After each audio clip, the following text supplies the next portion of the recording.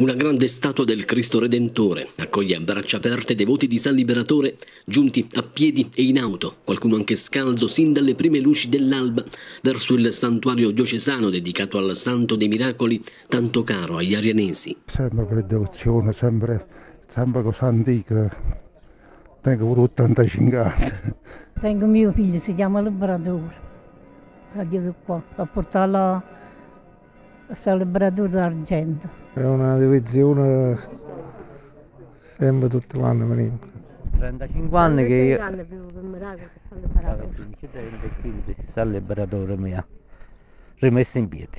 Non è facile spiegare il senso di questa giornata, è una giornata di emozioni, di sentimenti e soprattutto di fede, perché molti vengono qui a ricordare colui che ci ha portato la fede, ha portato la fede nelle nostre terre, San Liberatore, ed affidarsi a Lui.